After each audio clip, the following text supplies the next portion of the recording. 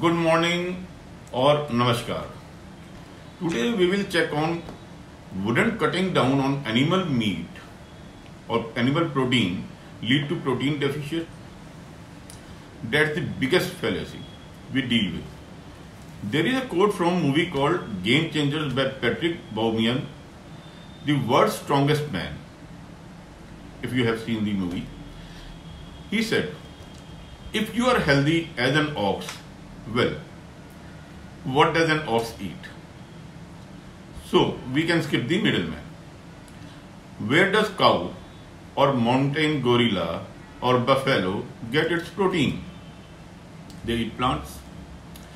Idea that we have to eat meat to get protein is completely fallacy. Even when you hear sometimes animal protein is the only way to get complete protein, remember that when we eat protein, we don't absorb protein. Our bodies break it down into amino acids and then we reassemble amino acids in our body to meet whatever protein requirements we have.